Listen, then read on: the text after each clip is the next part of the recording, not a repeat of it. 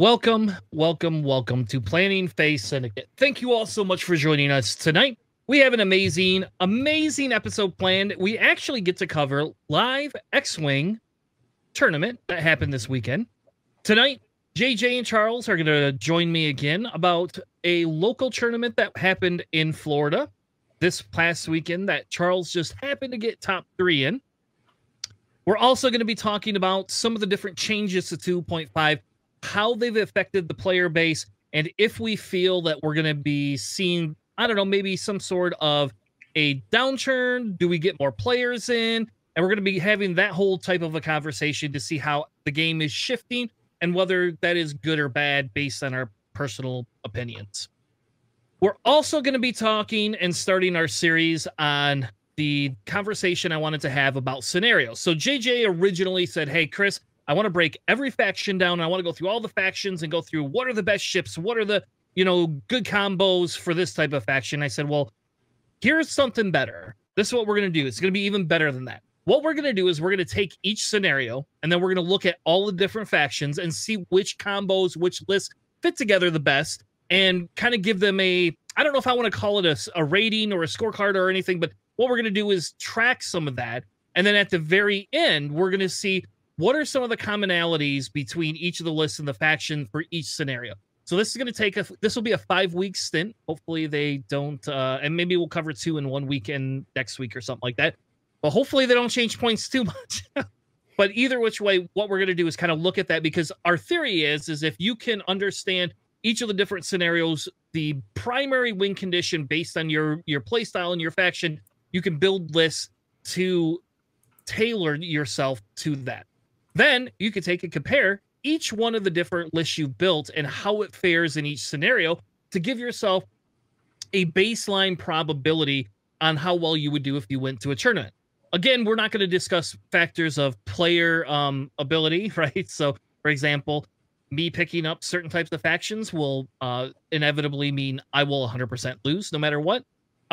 Whereas I have an advantage in seps over other factions. But we're going to take all those variable pieces and kind of throw them to the side and just analyze the base of what we can do. With that being said, let's bring in our co-host for the night, Mr. JJ, the shittiest hat in the world, Johnson, and Charles. I came in number 3, and you can suck it, Tanner, because I came in higher than you. Dillman, how are you? There were 12 people, dude. Like, don't do that. There were 12 people. Hey, I finished in the top 25%. Don't do that to yourself. I'm giving you all the props for your top 3. So to be fair, for anybody that's watching, at no point did I ever say "suck it, Tanner." I finished better than you. At no point was that ever a thing. We'll see. Anyway, how's it going, fellas? I know you had a tournament this weekend, and it's exciting, right? I was actually thinking about flying down there. Very glad I didn't. I ended up getting a call today for being on call, and that would have sucked if I was on a plane. Oh, damn. I got in a little bit of trouble, so... Well, it was great. It was fantastic to see a lot of players from our area to come in and play at a local tournament. Got to see a lot of people that I haven't seen since the 2019 regional show up there, and just say hi, and meet a few more people that I've talked to on Discord as well, and some of the other servers like Nickel City and stuff. Seeing Pim and meeting him, Andrew Pim from Pin and Miniatures in person, really great guy, and of course Crispy was there as well. Unfortunately, we didn't get to battle this time, so we haven't resolved our tie. But he did have a match with Charles, and we'll get to that in a bit. But it was fantastic to see everybody again. Thank you again to Bearded Squadron and George Barrios, who organized the events and had fantastic prize support for everybody. I mean, almost everybody left with something from the tournament there, which is fantastic. And yeah, it was a lot of fun. I enjoyed that I was able to finally get all the alt arts and crap that I collected at LVO. I was finally able to offload all of my extras and give them away as raffled prize support and stuff like that. So it was really cool. There were some people there: Andrew Cox, Marcus Morton, and what is his name? I can't think of his name. Clint Clint Chambers, Yes. and what is it? Aaron? Yeah, Clinton, Aaron. I haven't seen since the regionals that we did or not regionals, the store championship that we did at Cool Stuff Maitland. Mm-hmm. Yep, that was the last time I saw a lot of the crew that was there yesterday. So it was really, really cool seeing a lot of familiar faces and people that I had played 2.0 against. Being able to finally go in and being able to dive into 2.5 and seeing how it affected, people's play styles and what they did. So it was a lot of fun, though. Awesome. And I think that's kind of the thing here, right? Is Charles says this is your first time being able to put ships on the table in a tournament setting with the new rules. Well, probably even since the pandemic, really. Like, LVO. Yep. Well, you did go to LVO though, so but LVO was LVO was 2.0 rules. Yep. The only thing that had changed for LVO was road. Yeah. And I don't even think we did. I'd have to check with John, but I don't think they used obstacle rules. I think it was old school. The only difference was that we added road and there was the timer, the round timer. Other than that, I don't think LVO had really any of the new rules other than road for random turn order. Other than that, it was 2.0 with an extra bureaucracy ruling. So this was my first time like ships on a table. I played it on TTS a couple times, but this was the first time physical plastic on a table with the new rule set for me at all. I will say that it is much, much easier to just fold the corners of your mat in to find the center of the mat than trying to measure that bastard. Yes, and I will say that I really enjoyed the fact that like George gave, and I will say that it took considerably longer. But George gave everybody the chance to get all of their objects on the board and all of the objectives on the board and everything before starting the timer. If that was part of the game time, like setting that up and doing that whole thing, that would drive me insane. I would probably hate that. Well, and that's kind of how we went with LVO, or not LVO, with Adepticon. There was nothing. You got X time between. The best part about it was when it took when your opponent wasn't there and you just focused on setting up, because you threw your objective out. You were like, okay, here's my objective. I'm going to put this out now because they're not there, and just start setting up. On my world, on my games went to time for all but one, and I was always the late one to the party, except for the one time when JJ I got to eat Portillo's. Yep. That was good, man. It's good food. So, Charles, let's, because we kind of already heard from JJ because he's already done this before. So give us on a high level your impression of 2.5 on the table, right? Like, I know we've talked about it for a month or two, but that doesn't mean anything until you put shit onto the table. No, absolutely. And I will say that, like, and we were talking about this off air, and should Marcus ever hear this, I don't think he watched the podcast, but he might, who knows. Marcus is an amazing X-Wing player, right? His skill set and the way he processes things, like his ability to fly Jedi at the beginning of 2.0 was like second to none. Like, he is a ridiculously good X-Wing player. He even won the Nova Open pre-COVID. To see him in person, and this is, outside of like league nights where they're just farting around on the table. I think this is the first tournament that he has been in post-COVID, and he went 0-4. So to say that it didn't change anything about the game is completely wrong. So we got lucky. Our first round was chance engagement. So it was 2.0 with an extra ability to score points. Right, that's it. That's what chance engagement is. It's 2.0 with the new build rules, but the objective in the center that nobody gets to claim because everybody crowds the center to prevent people from claiming it.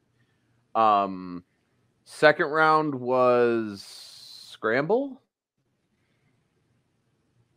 Scramble the transmission, and then assault was the third. Yep, and then the fourth was the I'm sorry, array, right? No, Scramble was second, Cargo was third, and then Assault, which was the one that we played, was the last one. Yep. Okay. So, I mean, we got to try every one of the scenarios, which was nice because it was a 4-round tournament. So we got to have the opportunity to try every single scenario with our lists. I will say that it is a pain with the list that I flew. In that fourth scenario where I played against JJ, where having to keep the ships near the objectives, really allows people that have the multiple small ships versus, big ships and stuff. It allows them to be a little bit more mobile and a little bit more flighty as far as like maneuvers and getting around stuff. Whereas my list, I flew 3 big base tanks. And so it was getting to an objective and just sitting on it.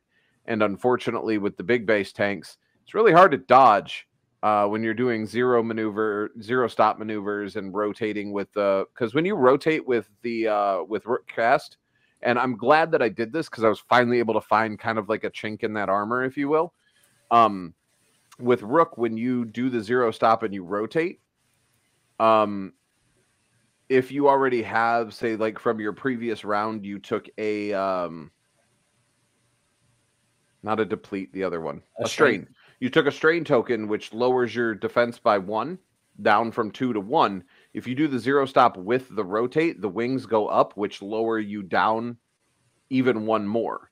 So you, by doing the zero stop turn, you may give yourself an offensive shot, like a really good offensive shot, but you also open up that gauntlet fighter to just get torn apart because no green dice from 2 green dice can change the complexion of a game. I will say again, and I am a firm proponent of this, that all 4 scenarios need half points.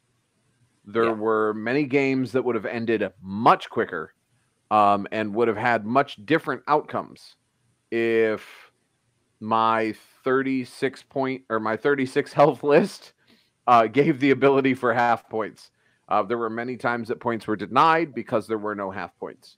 The games would probably go a little bit quicker and people would be a little more careful where they place their Jedi or where they fly their high agility ships, because 1 or 2 damage on a high agility ship can give you a pretty decent point swing depending on who the pilot is. So that's my take. I had a lot of fun. All the scenarios are fun. They're inventive. And I had a really good time. I, again, have forgotten how much of an endurance sport in-person X-Wing is. By the end of round 3, my back was sore from hunching over the table, and I was ready to be done for the day after 4 rounds. I can only imagine 6 rounds. We just got to cut your legs off, Charles. We got to cut them off, give you like mechanical legs like Paul. Lieutenant Dan has magic legs. There you go. All right, so why don't we go ahead and get into the lists? So right here to begin with, this is kind of the cut. There was 16 players in total. Not everybody submitted lists. It looks like in the top 8, which I don't think we're going to go over top 8. I don't know what we're going to go over because I guess JJ prepped this piece. But essentially, these are the players that played. I want to go through real quickly some of the rounds, just real quick, just to kind of look at some notable things.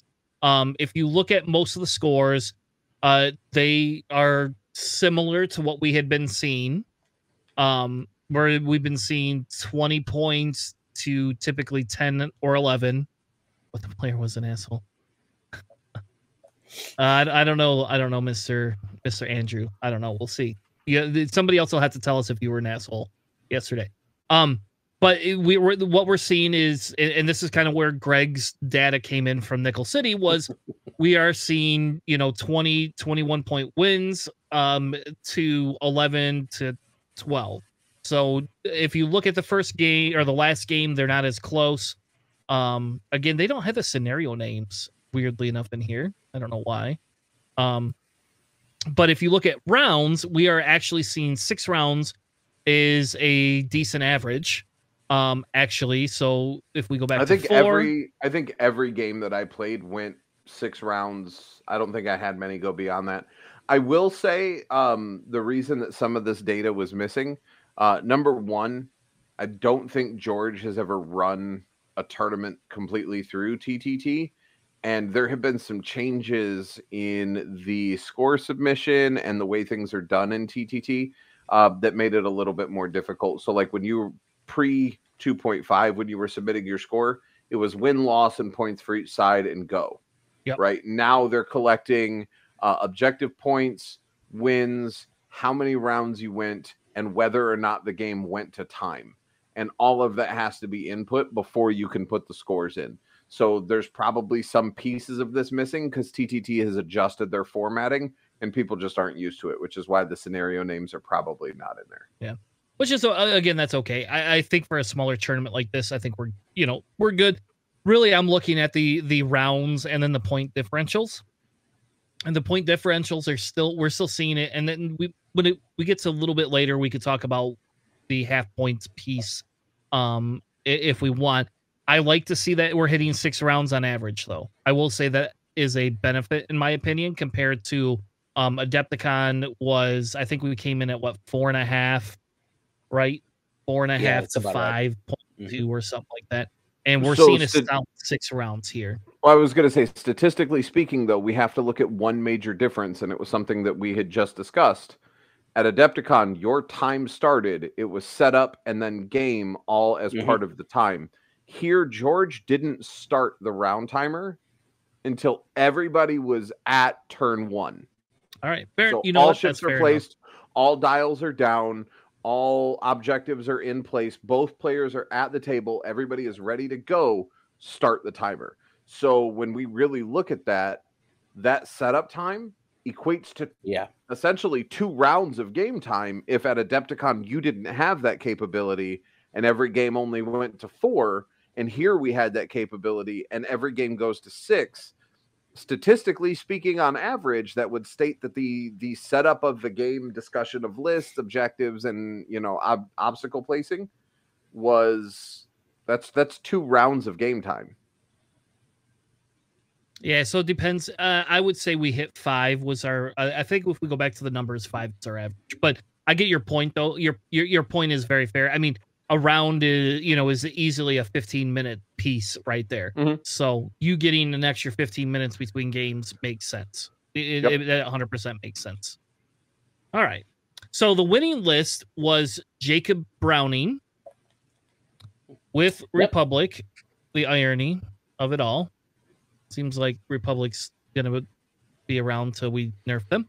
I will say Jag in the arc is definitely a new twist. So JJ's gonna look up. I don't know what his ability is. Yep, JJ's gonna look that up for me because I don't know what that is either.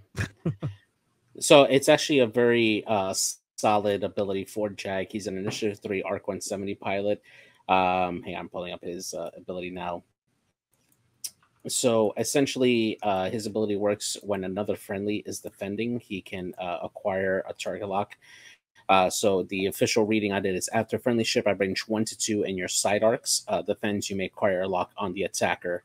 So coming in at Initiative 3, and he has other Jedis next to him in that big bubble. He automatically gets that lock, so he can go in, take an objective with Jag, and if they decide to shoot one of his other teammates, now he has an offensive mod to use against the attacker if he has them, if he's in that range. And so that's a really, really good pilot. Yeah. So essentially they have Jag with expert handling, which is just the white barrel roll, ion torpedo, 7th Fleet gunner. And so the 7th Fleet gunner, right, can't work on him. It can work on his teammates, though, correct? Yes, that's right. Okay. And then Wolf has the same thing, 7th Fleet gunner, veteran tail gunner, and expert handling. Plo with chopper, thread tracers, and CLT. Barris with clusters, R7, A7, which I think is the crit bot, and CLT. And good old Contrail, who you never get rid of. And Contrail with Esk, he has the ion one. I wonder if he ever spent it. Did he ever?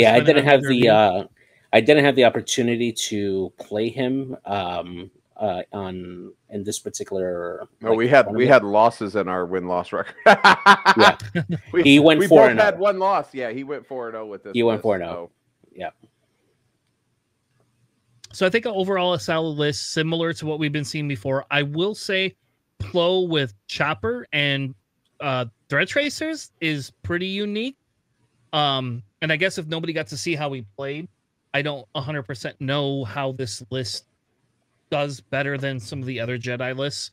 I want to say that I played 2 Jedi lists, and both of them had Chopper on one of the ships. Yep, and because your ability to hand out those jams. Yep. Yeah, like I guess I've just not seen it on Plo, and I've not seen Thread Tracers on Plo. So I will tell you that the Thread Tracers on Plo, I understand the logic in it. But that's I don't know, that's just crazy. I guess it makes sense because then all your other everybody else just focuses. He's an I5. I don't know. I can see it working. So no instinctive aim though. No, I don't. I'll be honest. I don't fly Republic enough to have an opinion on this. Other than Pim said he was his only loss. He never used Chopper or Threads. He did use 7th Fleet Gunner twice with Plo and annihilated some Y-Wings. Yep, and that's where we've seen it before. Like even before we went to Adepticon, I can't remember the gentleman's name in Detroit. He comes over and plays locally with me or with our team every once in a while. But anyway, he was doing shenanigans with 7th Fleet Gunner and Plo just off the charts. And Plo can do his weird things to hand things off, and it's real. Like Plo with 5 dice is pretty good. So yeah. Anybody with 5 dice is good. That makes anyone with 5 dice is as good as Fenrau. Yeah, basically, yeah. And you have the Force to mod fucking Force. All right, who wants to take? Well, we're gonna give JJ the second one because. Oh, I was gonna say I'll do it because we both lost to him, I believe. Yeah, he was our only loss. Yeah. Yep. This was Matthew McGowan. One of the bearded squadron guys, super nice guy to play against. Had Hawk with Ayala Sakura. I don't remember him using Ayala Ghost Company or Cody at all during my match with him at all. He did use Ghost Company on my match. Yeah. Okay. Mace with CLT, Foresight, and R4. Ahsoka with CLT and Chopper. Luminara with CLT, Foresight, and R4. And then Barris with CLT, Clusters, Instinctive Aim, and R4. And he definitely used this very well with me. I think I got Luminara and Barris, I got Ahsoka and Barris off the board at the end of our match. He still had Hawk with maybe 1 shield down. Mace was at full health, and either Luminara or Barris. I don't remember which one I killed, but the other one was I think had gotten through shields. But his dice were solid. His play was solid. The way he flew his ships around and utilized the fine-tuned controls, and he utilized Ahsoka crazy with the fine-tuned controls, plus spending a Force to do the other action, plus getting her being able to do 3 actions around is just bonkers. Yeah. So Ahsoka is one. Yeah, Ahsoka is definitely one that everybody should be on the lookout for. But this Hawk, the only thing different on this Hawk is he's using the Ghost Company to do the double taps with the Commander Cody to throw out the strain. Whereas typically I've seen Sakura with the barrage rockets. But, again, having 2 support pieces in Republic seems to be pretty decent. And we all know, Barris, that's a little different loadout for Barris, but again, still very potent. That was the original loadout I used to run with Barris, in fairness, when I first started running Republic for Adepticon. That's how I liked her. But concussion missiles, when they go off, can be very, aggressive.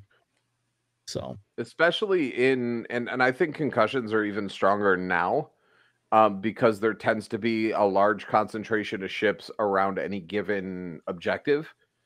So in the right scenario, concussions can change the game because you can hit a ship and just explode around you. Yeah. And that's why a lot of people have been using it. With the instinctive aim, it makes sense. You don't have to use her. You can use her either way. and the concussions are just there as a threat. I like clusters better just because of that, but I found that they weren't hitting hard enough to make it worth it in the long run, based on the type of squad I was running. In that squad, it probably works. In mine, it did not. So, all right, number 3, the guy who beat me. Whose list is this? This is my list. It's a list you're gonna that go over it. So, yep, I played this on stream a couple of times. I think I did once on Nickel City. But it's Rook cast in the Gauntlet. For those of you who don't know, with Rook, if you before you engage, you can choose to take a strain. If you take a strain, or if she is strained, you can change a blank or a focus to a hit result. Using the Swivel Wing because it's free, Ahsoka Tano because she's the cheapest force carrier that I have available to me as scum. Overtune modulators, which during the system phase I can spend and give myself 3 calculates. And then at the end of the round, whatever calculates I still have turn into strain, which, oh no, more free hits from focuses and everything. So darn, that's terrible. And then Cutthroat so that I can recharge Overtuned if someone gets through Lando or Bosk.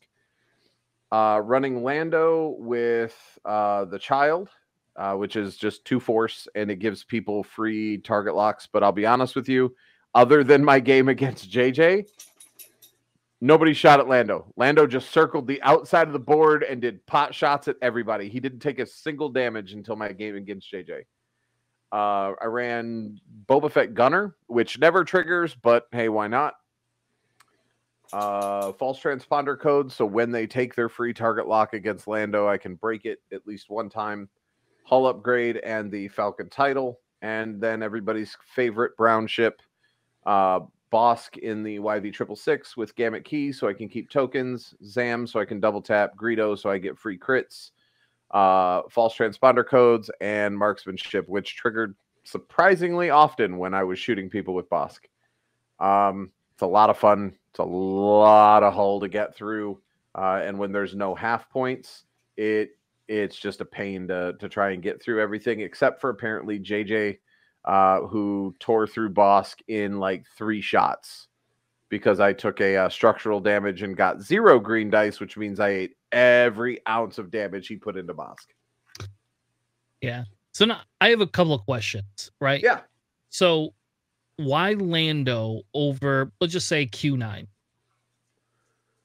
So Q9 you're is talking about the Razor Crest pilot. Yes. Okay, so number 1, just a quick answer. I didn't have the Razor Crest when I built this list. Okay. All right. Fair. So that's why I picked it up the night before. But just for me, I had the Falcon. I like the way that Lando is able to utilize the stress to reroll, so I don't ever have to take a target lock. I can always take a focus or a rotate action because I don't even need the focus because I have the Child for force. So I have the rotate action or the red boost available to me at any given time. And I don't, it's all sorts of passive mods with Lando because you can reroll offense or defense. So that's why I went with Lando, because I know my play style, and I've still not played with the Razor Crest at all yet. So, all right. So the other question is, how often was a shot? So you said nobody shot at Lando. Yep. So obviously it's basically 2 free calculates whenever you needed them. Yep. I mean, how often were you shooting more than 2 dice with Lando? A lot. And is that just because everybody was stressing to do the different actions? Okay. Yep. Because everybody was stressing. Anybody I shot at had stress. And with Lando, target priority was always whoever had stress over who didn't. Yep. And here's where TTT does a little bit of in my opinion, a failure, because it doesn't capture ship kills versus objective points. What was your ratio of objective points to ship kill points? I would say that most of my points came from ship kills. Just because I flew a 3-ship list. The one where you can pick up the objectives and carry them with the ship, I do okay with that one because I can get 3 of those and carry them around, and I do all right with it. But realistically speaking, for the ones where you have to be within range, like within range 1 of the objective to score any points. They didn't really do well. The only reason I did well against JJ was because the scenario that we played made my big body ships count as 2. Yeah. So I was running a 6-ship list for the purpose of being near objectives. And they're so big that depending on how the objectives are placed, there was at one point where I was able to have 2 ships at range 1 of 2 different objectives. So it was like having 4 ships at range 1 of an objective, which gave me some points. Other than that, I still stand by having more ships is better. But most of mine were swatting people out of the sky. You can't get objectives if you don't have the ships to get the objectives. And taking a ship off the board that's 3, 4, 5, or 6 points is worth more than sitting on objectives. Yeah, and I just wonder because in my testing with some of the, so like I've been running Rook with Rook and Mando and Q9, and if I can get the kills, great. But if they have enough firepower, I'm just screwed no matter what I do. Especially when Rook takes that strain, you know, or when over 2 modulators popped and you get stuck with 2 strain because you roll natties and then you're like, oh, I can't double tap, you know. Right. You know, Ahsoka's different twist. Did you ever use Ahsoka for anything other than a force point? Nope, not at all. I told everybody that I played, they were like, why Ahsoka? And I'm like, because she's like, I think she's 6 points. 9 points. So she's the cheapest possible force carrier in that slot. Yep. That's the only reason it's Ahsoka versus anybody else. I tried Maul at 10 and it was okay. I tried Savage at 10 and I really like Savage, but for an additional point off, which gives me the ability to throw like Cutthroat in there or something else, I can get the same force point with an ability that if I get to use it, cool. If not, meh. But it's there. Now you could think of bumping up to Savage, dropping your hull upgrade, and then you can add your veteran tail gunner as well in case you get those secondary shots. I found veteran tail gunner only goes off on that ship once or twice a game, and most of the time it's meant so people don't try to get behind you. That's what I've used it for. Like on Bo-Katan, that's where don't get behind Bo because she's just going to shoot you too. Yep. And I will say that my loss that I had yesterday was because they were able to get 2 Jedi behind Bosk and just rip him apart. If you can get behind Bosk and I don't have anybody to protect that back end, there's a puff of smoke and he's gone. But luckily Rook and Lando tend to be pretty stout on the other end, and because there's so much hull to get through to get the points, normally we're close to time by the time they get through 1 ship or 1.5 of my ships, just because the games are only going 6 rounds. So I have to, with a list like this, I have to play super aggressive. I have to get in there. I have to throw dice. I have to try and kill something every turn, or the amount of objectives they can take over me and the amount of ability to arc dodge and stuff like that will just rip me apart if I'm not in the mix and taking shots. And I will say that most games, because of the way the objectives were placed, we were shooting round 1.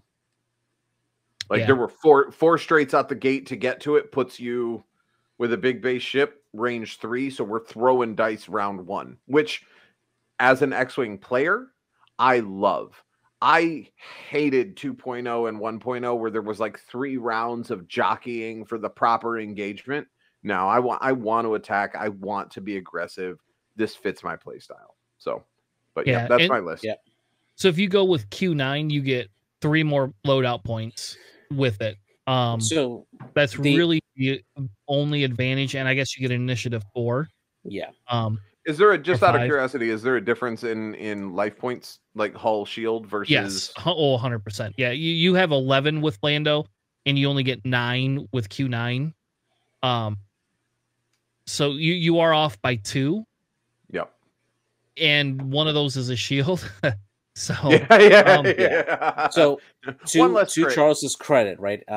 Since I lost them in the last round, the way he plays with Lando, he keeps Lando with the arc facing out the sides, right? So that way he can jump from the first objective and then do like either a 4 straight or a 3 bank around and come around the edge of the board to hit the back objective on the opponent's side and just kind of harass around the edges while he has Boss covering the center and Rook coming in from the other side aggressive as well. So that way he can form that kill box in the center.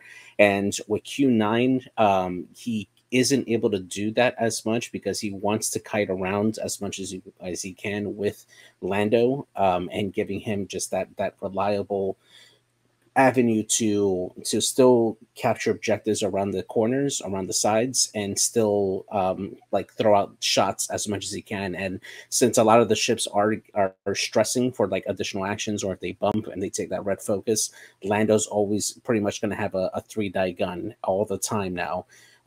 With the new rule set. So I think that is his strength, having Lando versus Q9.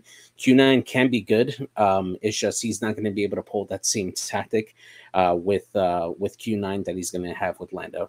So. I think if I could switch this up, and again, it's hindsight, and it's going to be scenario based and depending on my opponents, because they could dive in on Lando and just murk him. But honestly, I would probably drop the child in favor of trick shot. Why not drop Boba Fett Gunner too? How often did that go off? Never, because it never went off because you have the bow tie arc. Yeah. And so you have to have no ships in your arc other than the one you're shooting at. And because the field is so massive with the amount of ships, it never triggered. So if I could fit it into that build, I would love to have Kira and trick shot just to give me the additional die shots and everything that goes there, without giving them the shot back at, that sort of thing. I would love that because I love that build on the Falcon, but I'm not going to complain because Lando was amazing. And I will say that probably was responsible for more damage than any other ships. The other 2 ships with 3 dice primaries did get most kills, but Lando peppering in damage from the outside with 2 or 3 dice, forcing people to spend tokens because he's an I4. So Lando at I4 and Bosk at I4 with Rook cleaning up at I3 was really strong. Lando helped me strip some tokens. You with quick trick shot, Kira, false transponder codes, and hull upgrade and the title, you still got 4 fucking points, bro. Like right there. I mean, like you could keep Boba if you wanted, or you could go with Agile Gunner, or you could put a missile, I guess. I don't know if I'd put a missile. That seems silly. I would say either Hotshot Gunner. I was going to say illicit needs to be in there if I've got the 4 points. Yeah. Well, you have false transponder. Yeah, but there's another illicit slot. Oh, you want to put another one in? Yeah, what do we have options? Pull that down. You could put rig cargo chute, overtuned. Contraband would be nice. You put contraband, yeah. Technically, you could put contraband. Because I could sloop to rotate or to spin that arc around, or there you go. And then even putting overtuned on him wouldn't be terrible. Because the one bank with the Falcon is a blue, which I will say, our resident expert on everything X-Wing was really surprised when I did the one bank in Shed of Stress. He's like, "That's blue." He's like, "With Resistance and Rebel, it's not." Yeah, exactly. I was so caught off guard. Yeah. The only good thing the Scum Falcon can do. Yeah, no shit. But hey, I had a good time. Good list. So let's move on to the next one because I don't want to sit there. So yeah. All right, Andrew Lippens. So I'll cover this one here. So Andrew, also known as Pim from Pim Miniatures, great guy. So he was flying the Resistance and did very, very well, finishing in the top 4 here. So the first one here that he has is Poe Dameron in the T-70 with R4 Astromech integrated foils, overdrive thrusters, hull upgrade, heroic Black One, and proton torpedoes. Next, he has Teza Naz in the BTA Y-Wing, the Resistance Y-Wing, with seismic charges, engine upgrade, ion turret. Liga Fasang, also in the Y-Wing, with Watchful Astromech, seismic charges, engine upgrade, and ion cannon turret. Sai Thronali with engine upgrade, automated targeted priority, and ion cannon turret. And then Bucket with the fireball here. Okay, so the first question I have to ask, like, I get the 2-point bucket, like, because that's all you got. Like, 100% get it. Did any of the Y-Wings' actual abilities ever peak? Like Andrew, did you ever use the actual Y-Wing abilities? Yes, yeah, he actually did, and the reason that it works well is Liga. Liga's ability basically provides rerolls as long as the ships have calculates. And if you look at the base ability for the Resistance Y-Wings, if you perform an action that's on an action card, that gives you that free calculate. So all three of those Y-Wings can do three banks and boosts, and get a calculate off of it, and then they get those rerolls with that ability. And it also works with Bucket as well, since he's calculating.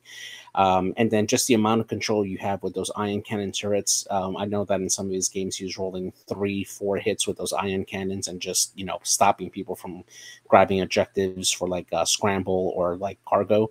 And, you know, that's really good. And Poe comes in and cleans it up. And Kai's ability worked really well as well, because he was able to basically go like leapfrog over his other ships and getting that free evade token. And yeah, he was really good.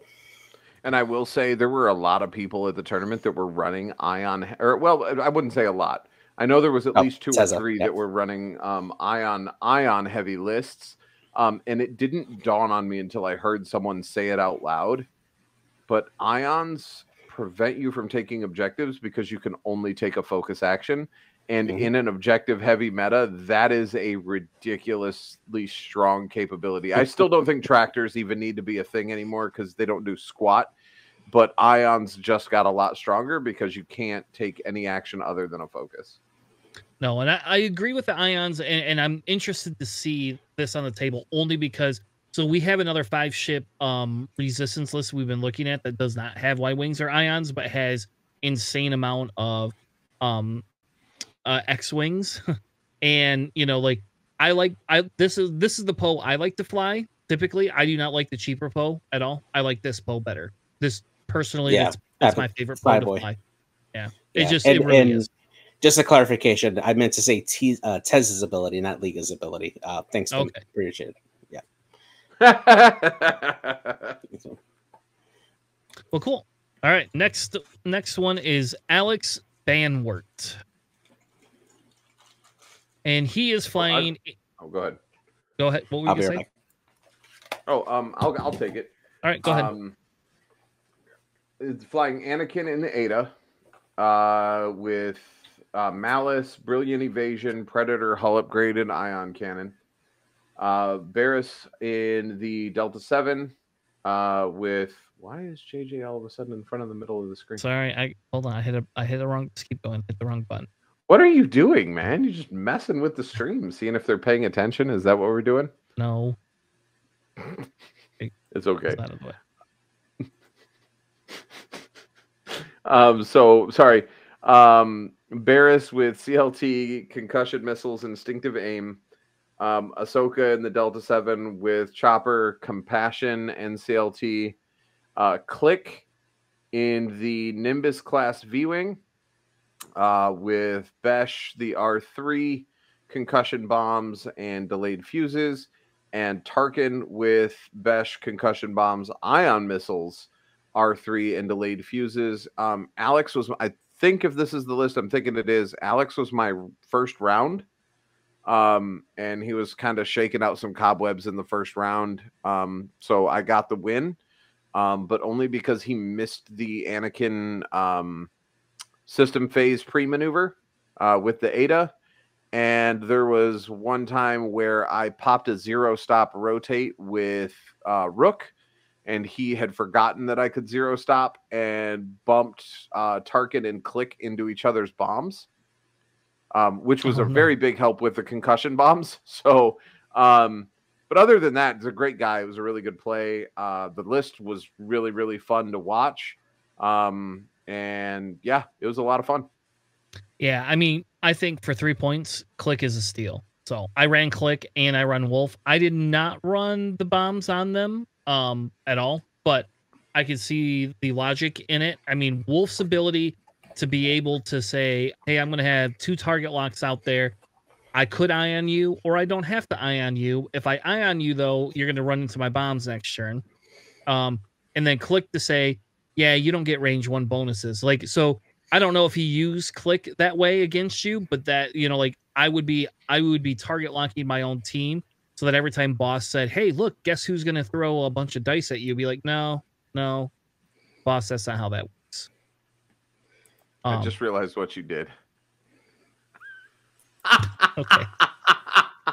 Just filled in the blank. All right. Oh, so the fantastic. next one here, is my list here. So this all right, we can skip this list. It's just I can mute this guy. I think I can mute him.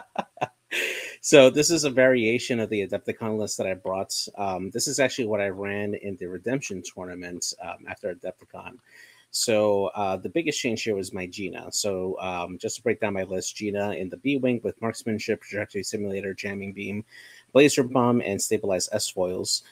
Tandem with Trajectory Simulator, Auto Blaster, Proton Bombs, Afterburners, and the Foils. Braylon with Sync Lasers, Cluster Mines, Afterburners, and the Foils.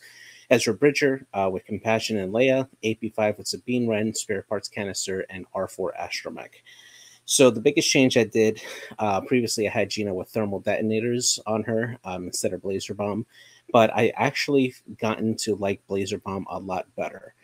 I felt in all of my matches, with the exception of my first match, which was Chance Engagement against Andrew Cox, I didn't even get to use this bomb, but the other 3 games that I had, this definitely made a difference because in combination with Sabine, if you get caught in the area of the Blazer Bomb and the actual initial charge itself is actually larger than like a proton or like a seismic charge, like it has a wider area for that initial explosion, and I'm able to catch a lot more ships with that and trigger Sabine to either give them a stress, an ion, a tractor, and I was able to use this pretty effectively to either jam ships that had tokens or double stress them, because if they were on the back part of that Blazer Bomb, I can give them a Sabine stress, then the blaze is added on, and if it overlapped that ship, they would get an additional stress from the Blaze Bomb, and then of course they will roll for damage as well. So this helped work as a really good effective tool to deny them the actions to take objectives and to limit their dial to where they were going to go. And then that really helps the B-Wings just come in close and just finish off the ship that's there. So I actually like this particular loadout a lot better. Now, spiritually, I feel like I'm 3-1, but I did come in 2-2. And it was a tooth and nail fight with in the last round there against Charles, but Charles just managed to come in and that napalm just keep is those nuts. Yeah. That Blazer Bomb is nuts. I enjoyed it, even though it was used on me to extreme precision. I liked it. I want to run it in something. Yeah, the Blazer Bomb actually, and then when JJ and I were at Adepticon, we were talking about that in the room at night. It was like, that's just such a much better bomb, I think, than some of the people are giving it credit, especially for the ability to hit a wider breadth than you can imagine. And with Sabine, it's like, oh, it goes off. Oh, another piece goes on. Oh, you hit it. Oh, here's more Sabine shit for you. It's the triggers, the triggering ability for it. Like, how about this? I would 100% dump protons on Tendub and put a second Blazer Bomb in that list if it were me. And that's just like that's me. You know, I would 100% do that just for the pure fact of I like that bomb better for the Sabine triggers than anything else. Especially because you could tractor somebody into clusters, you could tractor them. Like, it's crazy what you can do. I've actually considered running 2 Blazer Bombs, but what I've been finding is that I've actually been getting a lot of going against a lot of ships, mainly Jedis, that only have 1 shield, like the CLT Jedis. Yeah. So, and since I can trigger which bomb goes first, I can use the Blazer Bomb first to knock out that shield. And if they're in range of the proton bomb, now they're taking a crit. Or I can tractor them into the range of the proton bomb and now make them take a crit as well. So that 1-2 punch really helps to strip shields and get a crit early. I know in my match with Charles, I got that structural damage onto Bosk, and yeah, he was done after that. But yeah, it's definitely a lot better than I originally thought it was going to be. So yeah. All right, do we have another list? All right, I guess we have We 2 can go more over lists. Crispy's list. Yeah, let's go. Absolutely. Let's go through the next 2, and then we're gonna move on to a different topic because we spent 15 minutes on it already. It was a lot of fun, man. All right, so Crispy running a Maul Gauntlet with Predictive Shot, Cutthroat, Pelimato, Jabba the Hutt, Queel, Veteran Tail Gunner, Contraband Cybernetics, Drop Bay, the Knight's Brother title, and yeah, it's cutting off there. And then the Swivel Wing, Surisu, and the M3A with Elusive, Afterburners, Shield Upgrade, and Auto Blasters. To Pusk make an appearance in the Hawk here with Marksmanship, Protectory Gleb, and Cloaking Device. And then Gamut Key with Hondo, Anaka, and False Transponder Codes. I will say Charles, there was one. Well, just real quick. I want to say there was one game that I was watching Crispy fly this, and he used Hondo to coordinate one of his opponent's ships that was stressed, so that they couldn't take the action because they were stressed, and then jammed one of his other opponent's ships to break a target lock. And I'm like, that is amazing. That's brilliant. Hondo. I will say I think Hondo is underrated, and I think better players than me can run Hondo to extreme, like you really can, especially with those lower initiative ships like that. Yeah, highly effective. He did his Maul Gauntlet fighter, just constantly being able to stop and still take actions with Contraband Cybernetics, and Jabba the Hutt just regenning that charge on Contraband Cybernetics was just crazy. I know that in one of the games that I was looking at, he had like 9 stress tokens, and then I think later on he had another match where it was 13 stress tokens on his Maul. And once he puts him in a location where he's good to go and he has the majority of the field in his arc, he's just going to keep him there until you either try to take him out, which he can then queel and basically heal half of the damage he just took in the entire game and just stay on the board. I don't think he ever lost Maul in any of his games at all. Like, it was crazy good. Yeah, so I guess I'm confused what the predictive shot is. I don't understand, like, if that ever got off. I mean, maybe it did. It was probably filler, honestly. Filler. Yeah, but but we don't have to fill anymore like we used to. But I know. But like me with Jammy Big, I mean, like if it's there, okay. It's just And I can see again, like I just don't see it. But I will say, so we talked last week about my Mando build. This is similar to my Mando build, but for 1 more point and with Maul on it instead with 3 forests. So like this seems almost a little bit more fun to run. Right. And I like Maul. Once I get my Maul ship painted up, hopefully somebody will help me paint ships here. I want to see somebody run the 6-force Maul. Oh yeah, that's be nuts. Yeah. Running Mando, the Child, Savage, and Hate. So if you don't shoot at me, I'm regenning force. And if you do shoot at me, I regen that much more force because I get 1 from the Child plus whatever I get from Hate. Oh, that's really good. Yeah. All right. Last one is Clint Chambers. One of the nicest guys like in the freaking world too. Just a side note. Anyway, Clint was running First Order. I think he was the only First Order list there. I was able to give him one of those Kylo ASMR Rens that I picked up at LVO. Running Malaris in the TIE FO. with cluster missiles, Scorch in the TIFO with crack shot, Revis naked in the TIFO, Ren or Kylo in the silencer with extreme maneuvers, advanced proton torpedoes, ion missiles, and sensor scramblers. And then Gideon in the Z-class shuttle with Terex, Commander Pyre, Fanatical, and Elusive. Unfortunately, because this is first order nonsense that I don't know anything about, I'm going to have to defer to JJ to explain why this list is in existence, because I don't know anything about first order other than that I hate when it's across the board for me. So starting with Malorus, right? So Malorus' ability allows Malorus to take a stress at the start of their engagements, and then they can convert all their focuses on offense and defense to hits or evades. So pairing Malorus with cluster missiles, you now get 2 shots that you can do, and you have mods on both. Double modded on the first shot and single modded on the second shot with the ability. So this is a really great budget TIE fighter for the first order that does a lot of work engaging multiple ships. Scorch, of course, just having that third die to shoot, and crack shot to make sure that goes in.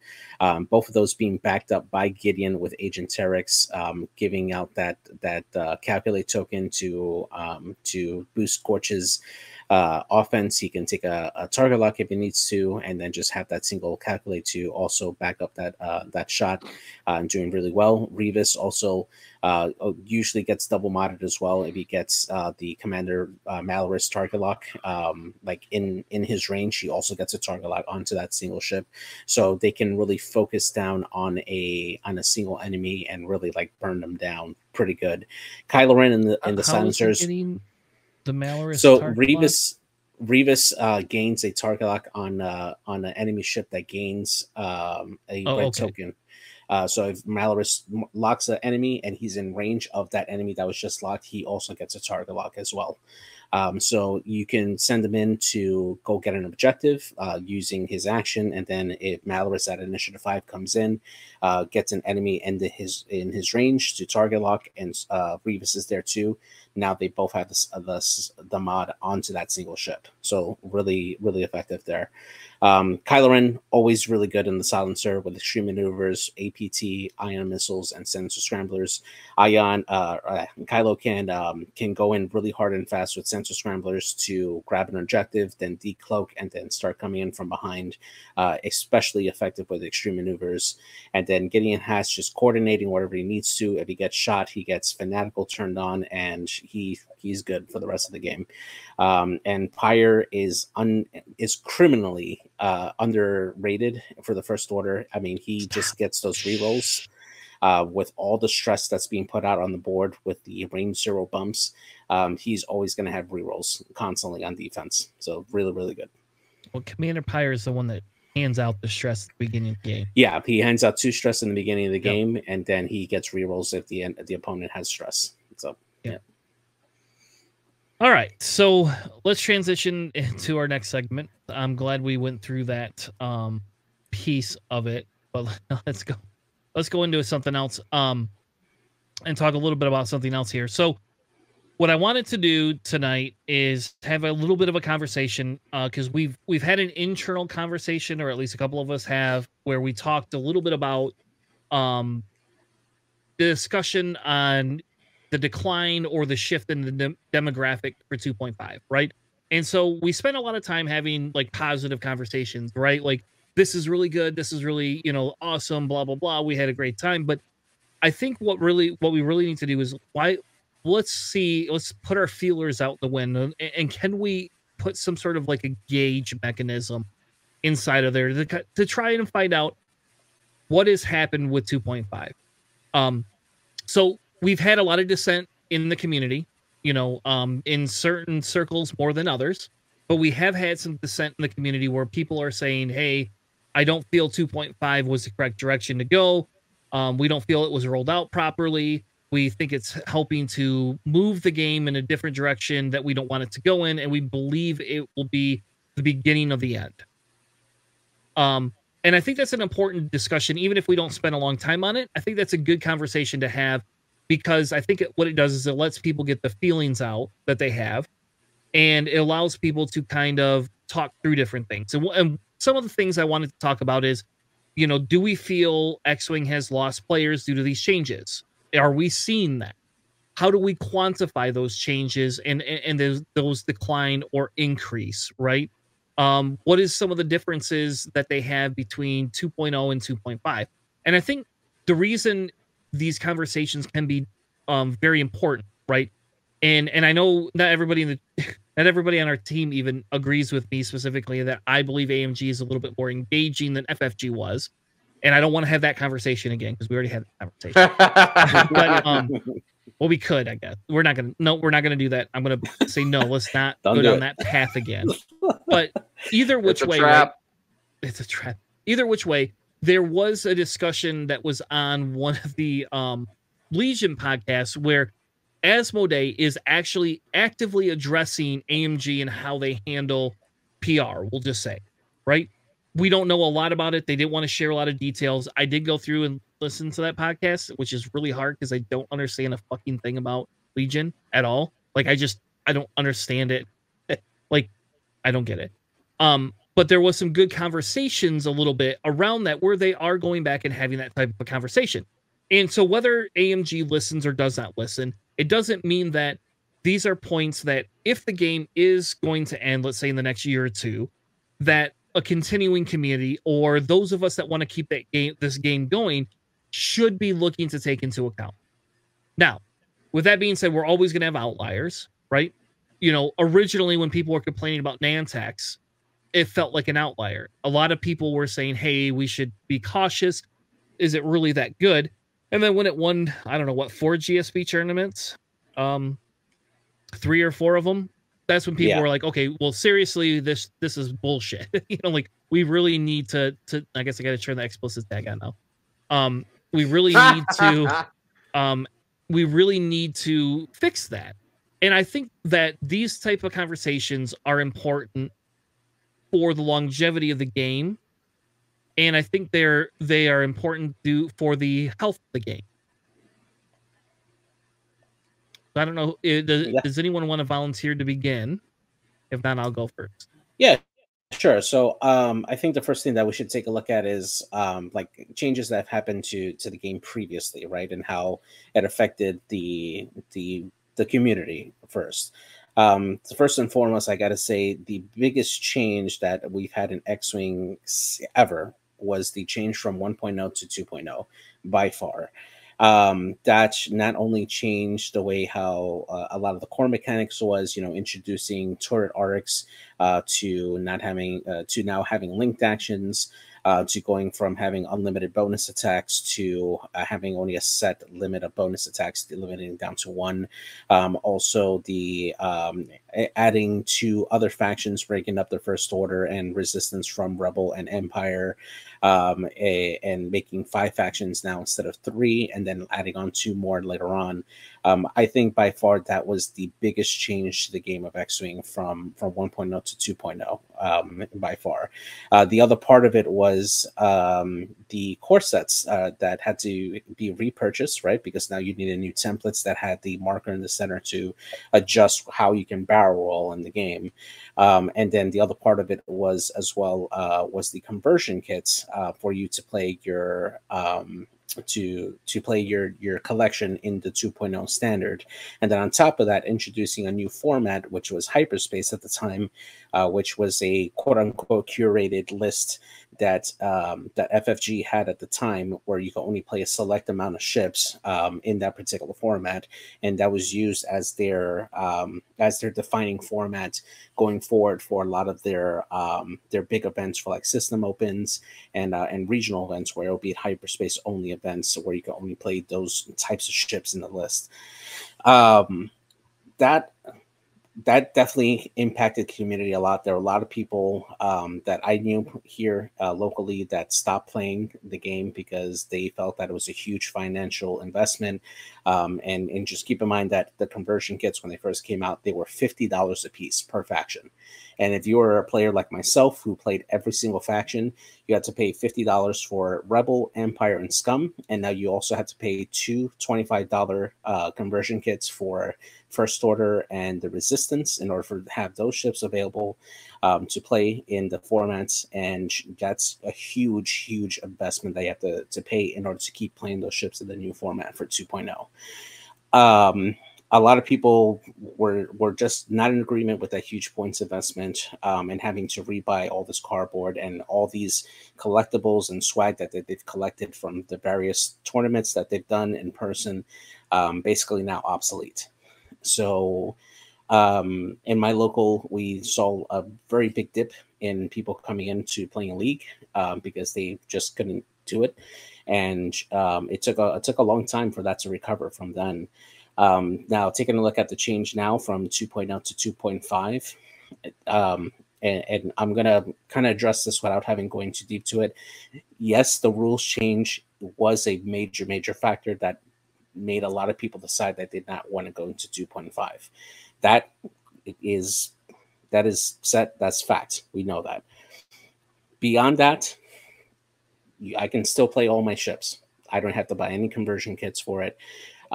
Yes, there's a few rules that we have to learn. Luckily, I had previously purchased the Epic Expansions packs, which gave us the objective markers that we can use for standard play.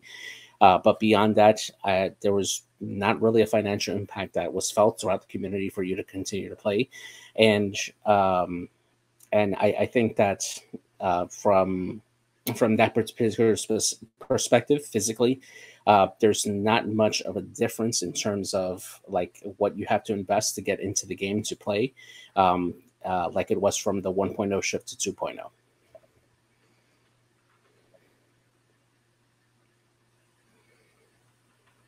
Yeah, and I think I guess I wasn't around in 1.0, so I don't really have that piece. I will say that the rules changes have been a harder adjustment for reoccurring players, I guess.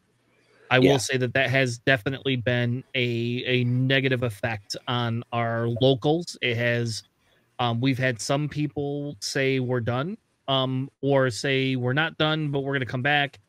I think and again, I think some of these changes for reoccurring players make a big difference, right? And I'll be honest, like some of the stuff I own is no longer playable. And I feel, JJ, when we talk about, you know, the shift of having to buy the conversion kits, I own 9 droids. Not that I could ever field them, right? But I own 9 droids. And me being able to not field 7 droids and Watt and have it be anywhere decent of a list, right? Like feels like an overinvestment on my behalf, which again is my fault for investing in CIS. But it does, there is pieces to that do have a negative feels bad. People that bought extended ships, it's not being played as much. Like we openly said in our local, like I told anybody, if you want to run an extended list, I will 100% play you, even if you trounce me because you have better interactions. I don't care, because I don't want people to leave because they can't run extended. I have 6 Star Vipers. I'll never be able to run 6 Star Vipers. You couldn't run them ever before, though. You never. No, you're right. I couldn't. But I mean, like, so here's the thing, right? And I'll speak on this as someone that has played this game since its initial release. I bought the Red Letter starter at Gen Con the release year, having no idea what the game was. I got out of the game for a while. Then I came back at the Scum release, and I have been playing this game nonstop since the Scum release. I can't say that I have the same woes that JJ does, because until 2.0, I never played anything but Scum. So for me, the transition from 1.0 to 2.0 was very easy. I bought 1 conversion kit. It covered the majority of my ships, give or take a couple of Star Vipers that they didn't give me the dials for that I couldn't run. And I almost had to buy a new set of templates, but luckily that Kickstarter that JJ is so greatly enjoying now came through and put the lines on my templates for me. So I never had to really buy anything new that I didn't want.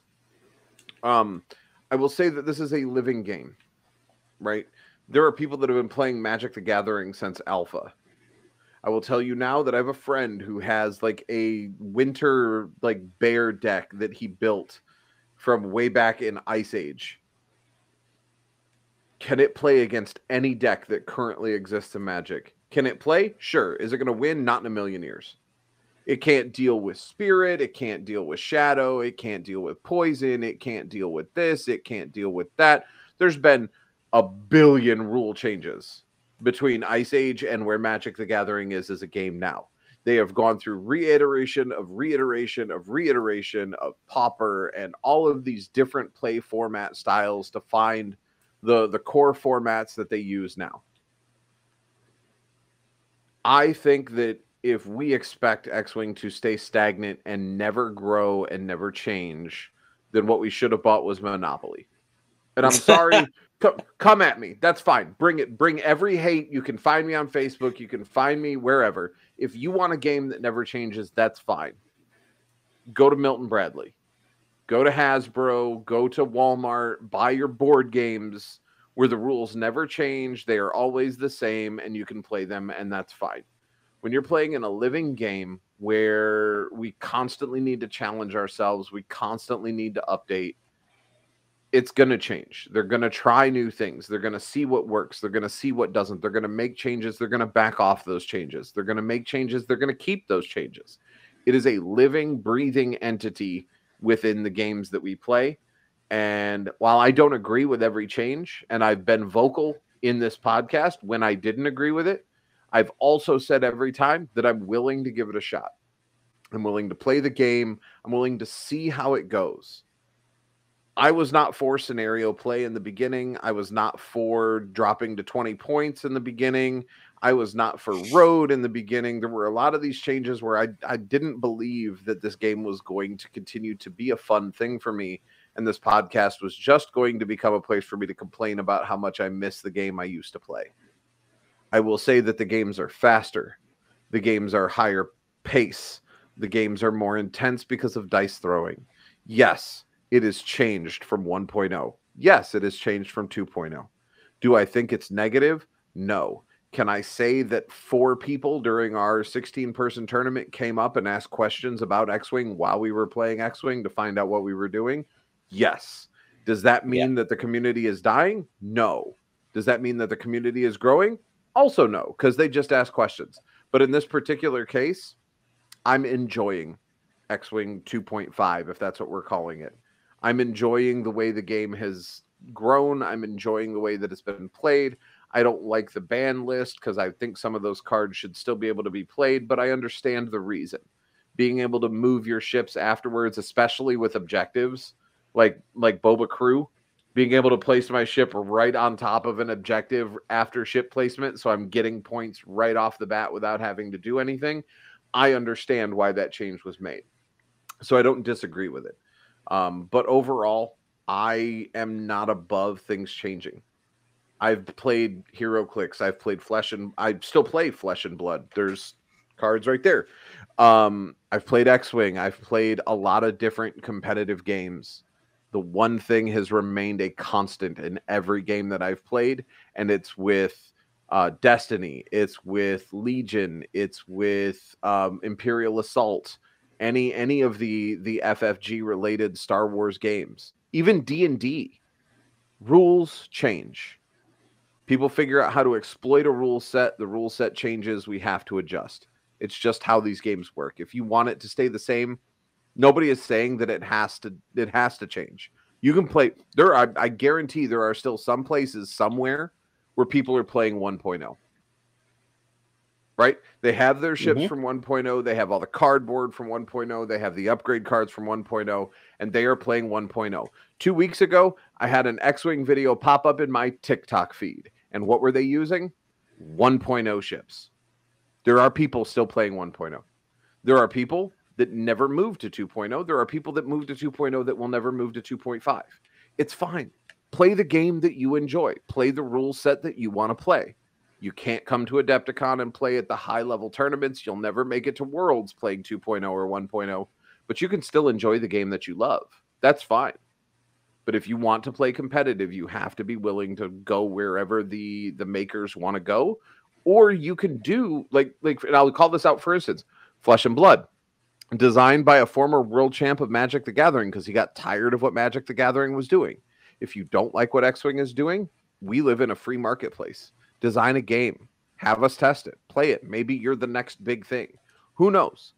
But right now, this is what we have. So complaining about it isn't going to change what AMG is going to decide to do, or FFG or Asmodee or whoever. It's not going to change.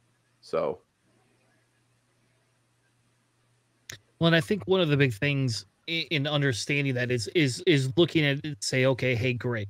So we are here. Do we feel that we are losing too many players compared to where we were before? And is it that much different than 2.0 days moving from 1.0? Because that's where I don't get to have an opinion, right? Because I wasn't around in 1.0. I can't tell you any of the difference. I can tell you what happened in Destiny when FFG stopped supporting it. I can 100% tell you that. But I can't tell you when it comes to X-Wing where that falls. And I think one of the big things, right, moving forward is, okay, so if we are here, we're here. How do we continue to make it better? Like, how do we continue to provide the feedback in some way, shape, or form? Is there a preferred method of feedback that you all feel would create an AMG notice, right? Is there anything we can do to push them into some sort of a direction? No. And here's why. They're a multi-million-dollar company. If we stop playing their game, they stop manufacturing the game. They save money fiscally. They pump that money into something else that somebody's already playing. MCP. Yep. I mean, it's just one of those things where, I appreciate the idea, but no. They're going to make the changes to the game that they want to make to their game. They own the game. It is their game.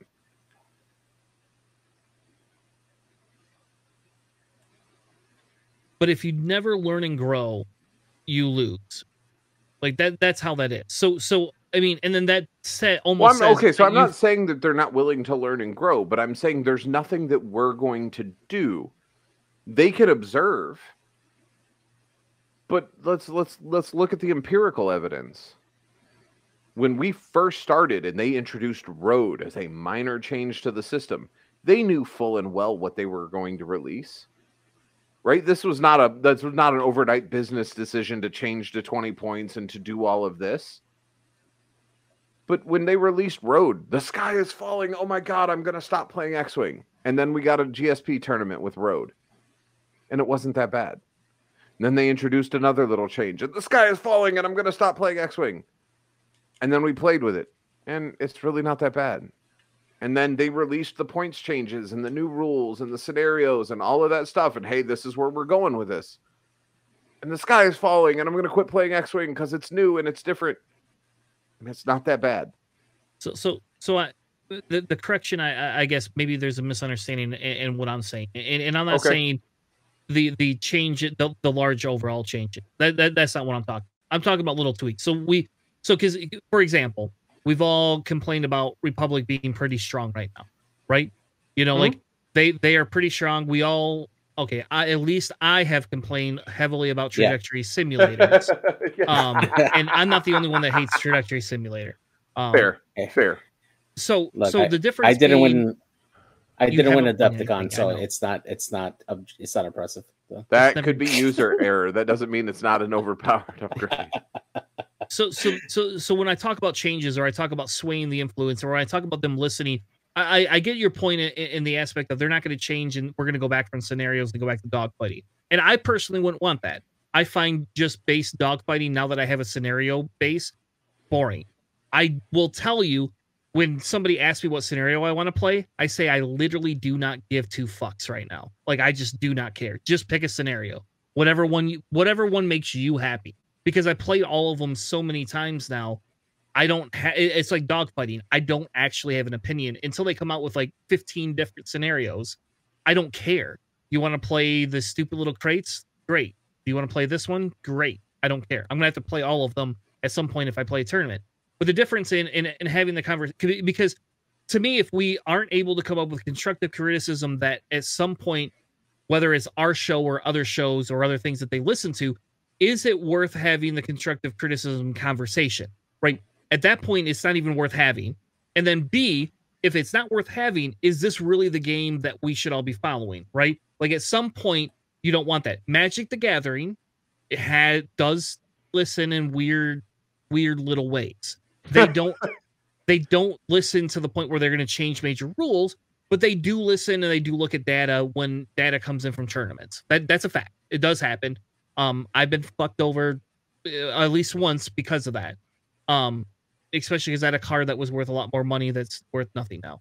But you know, in terms of A&G, so when I say, hey, how do we make suggestions? Where do we go on the positive side to say, hey, are you listening? Are they going to take advantage of that?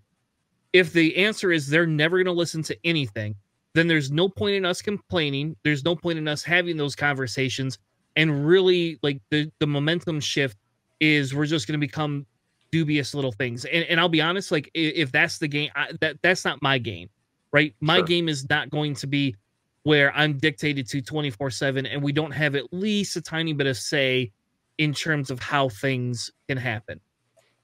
Maybe that's just my jaded view, and I apologize for dismissing your vantage point on that with my viewpoint. I just have a dismissive view when it comes to massive corporations that do things and just assume that they're going to do what they do no matter what. Yeah. And that's fair, right? I mean, like we do see that in corporate capitalism all over the place. Like that's why capitalism can bite itself in the ass half the time, because when it becomes too big, it just does what it wants to do and doesn't care what anybody says. Right. I would like to believe the AMG hasn't hit that piece, and I would like to believe that Asmodee has hit that, but is going to trust their lower ethnicities. So as long as they bring about financial financial gain, I guess is the easiest way to say it. They don't care to some extent what they do. Like I don't think Asmodee gave AMG the FFG licensing and said, here you go. We think you're going to make us more money, in the aspect of they want more money, but they believe they can do it because they're a miniatures game and understand the logic of miniatures games and can produce a better game than they believe FFG did. Whereas a lot of people are very diehard about the FFG thing. Like people don't believe AMG is doing the same thing. And there is changes that are a little similar to MCP that do bring things a little bit closer for comfort. But that's where I say, where is it? I mean, I guess JJ, you've been quiet this whole time, so somebody has to speak other than me. In this aspect. So just going back to like the heart of like the original discussion, right? You know, like what changes have like affected the community mainly, to the point that it could you can say that the community is in decline, right? Obviously, you know, we talked about rules. We talked about, you know, just like, you know, the data that we have so far for like the scenarios and how it has affected the game in general. The biggest thing to look at is just the biggest events right now. To date, right now, the only event that we have under our belts right now, in terms of like a significant amount of data, is Adepticon. Adepticon, we had it was close to like 200 players, if I'm not mistaken, over there. And you know, if this was a game that that you would qualify as going into decline, you would not see those numbers, because those are numbers that are equal, or at least very similar to previous events that were held for 2.0 under FFG for like their world's qualifying types of events there. I think that by Nova, when NovaCon comes out, when we have that particular event, if we see the same type of numbers or better for that particular event, then that shows that the competitive scene is still very well and alive. Now, the quality of the game, that's always going to be a perspective, right? Everybody has their own perspective on what they feel about the game and how the game is going. But if we're looking at the competitive sense, if the competitive players are still going to these events, and mind you, these are not cheap events. You have to put a significant amount of financial resources to go over there. I mean, you're booking flights, you're booking hotels, you're paying for food because you're eating out most of the time. Like, this is a big financial investment that you're putting into to attend one of these events, and you're not doing that for a game that you don't enjoy or a game that you're just feeling half-hearted about. So I think that will that is a big gauge for the competitive side. Now, on the local side, there is a few things that we do have to address that do affect the numbers, right? One of the biggest things for the local scene, obviously, COVID has had a huge impact in the world in terms of like restrictions for being able to attend in person, to have these games. I know locally for us, we originally had Cool Stuff Games in our area that had that was our local store that ran the X-Wing events for us. When COVID came, they shut down. They didn't have any more. They weren't able to run anything related for like tourneys or leagues in our area, and they ended up closing down one of their shops over in by UCF, which is one of the places that I played for a while, in addition to the South Orlando location.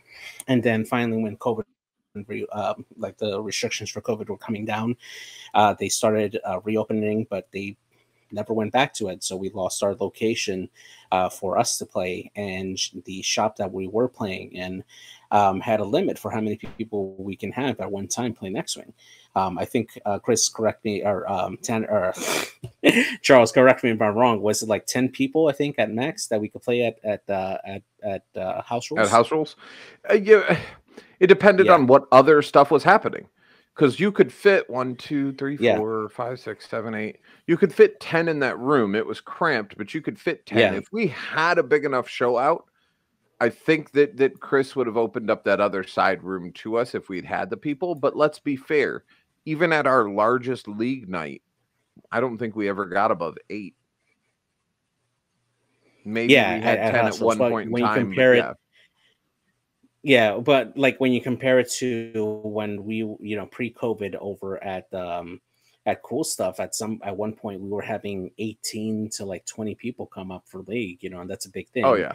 And they have much more tables available for us to play there, whereas there was a little more cramped there at house rules. And then on top of that, all the restrictions that we had, for like having to wear masks at all times and stuff like that. There were people who weren't comfortable with that, and didn't want to be in that kind of situation for either reason. So I think that is definitely a huge factor for why at least some of the some local places might have gone into decline in terms of the game, to show attendance and stuff. And beyond that is, just keeping in contact with those people in the first place. I mean, we were fortunate enough in our own local league to have a chat where we were keeping up with everybody, despite, all the COVID stuff that was going on, and organizing on our own, to making sure that, we were announcing when we were going to have events. So one time was league and stuff, and just checking out people showing up at league, and just organizing the players to make sure that we had those local events going on, and keep them running. And that was a big thing, Yeah. All right. Well, I think we've exhausted that topic again, and I think it's at the point where we could just move past and say, hey, I don't like to feel like the Fly Better podcast, and no shade, but if you listen to their last argument that they had halfway through the podcast, it was very hard to listen to, I'll be honest with you. I honestly turned it off more times than that, because there was just so much it's like it almost felt like they were like, we can't talk about these other things, so we have to argue about 2.5, and it's I don't ever want that for this cast. It's I know we don't agree on AMG's engagement value, but we don't need to have that type of conversation. That's all right. Anyway, so we're not going to get in. We're going to start the progression for the next segment here. And essentially what I want to do is I want to analyze each of the different scenarios, which for some reason, I don't know why I felt there was 5 scenarios. I don't know why. I really do not remember why I thought that. And I think I said that twice on the show today, that there was 5 scenarios. I mean, if you count the extended play, that's technically 5, but okay. Like, anyway.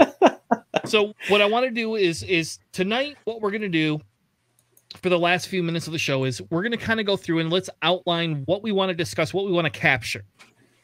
Because what I feel is go ahead. Objectives. You said, what do we want to capture? I said objectives. Okay. Very good. Charles. Jesus. Way to derail. What I want to do is we want to capture different pieces for each of the factions. And like I would love to be able to do a full like all the factions for like Assault of the Satellite Array. I don't know if the conversation is going to take, but I think if we can oh, you can't see me. Now you can see me. Yeah, you're Walt Disney there for a second. Yeah. I had my static image up. Anyway, so yeah, I think I had it up earlier too. But anyway, so we what I want to do is like let's talk through what are kind of some of the main points. How are we going to categorize this?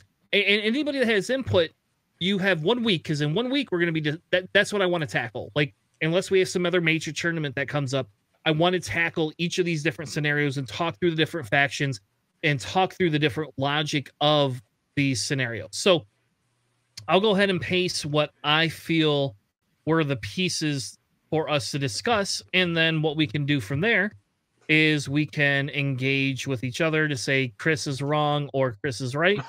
and we can either add or subtract. I think that before we get started, I think we should actually review the actual scenario itself to like look at the wording and what exactly it means for newer players that haven't like played these scenarios or haven't had a chance to play like 2.5 and be familiar with what the scenarios actually are. All right. I can ironically enough bring that up. I actually weirdly keep some of these scenarios open on my computer. So when I'm 2 sheets to the wind at night and have to look up which one, when somebody goes Assault of the Satellite Array, and I'm like, oh, what's that one? I don't remember what that one is. So let me look that up real quick. Yeah, I posted the link on our thing. All right, so it's up on screen. Go ahead. Okay. All right, so the first one here, Assault at the Satellite Array.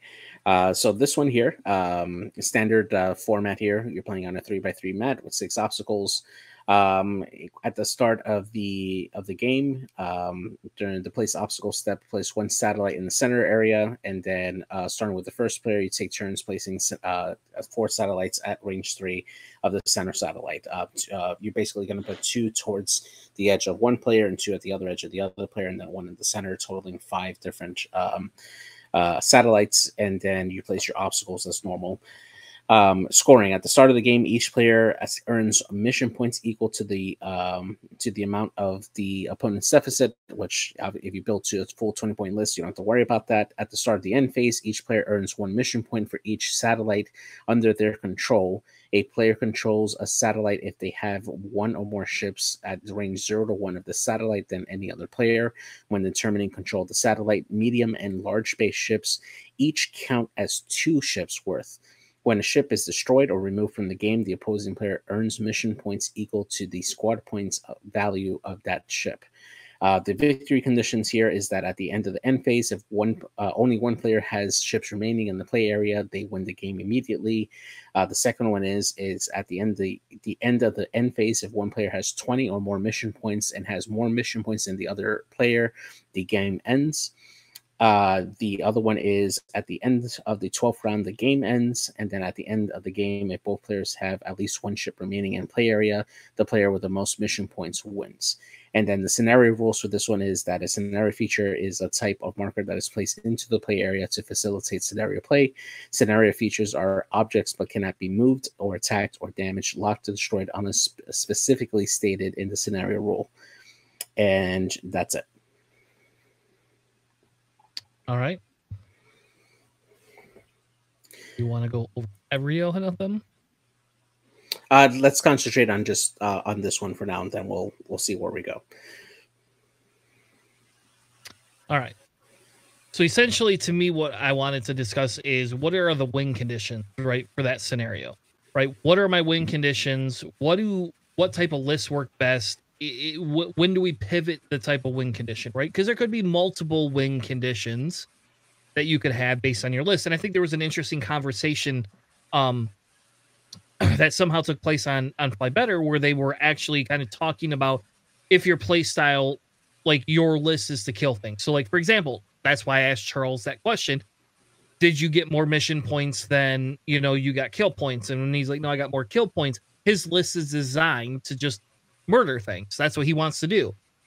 Which is probably his play style to some extent, except for he likes bombs and boba. So neither one of those are fitting into that scenario, unfortunately for him. But his play style is specifically murdering things. That's what he likes to do, and he wants to do it as scummy as he can, in a way that will make you go, "What the fuck did you just do?" And why is that?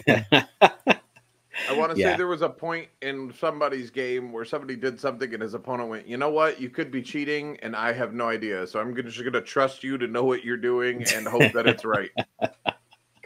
That's how a scum player lives. Like, I have so many upgrades now that you can't tell whether what I'm doing is accurate or not. You just got to trust that I'm not lying.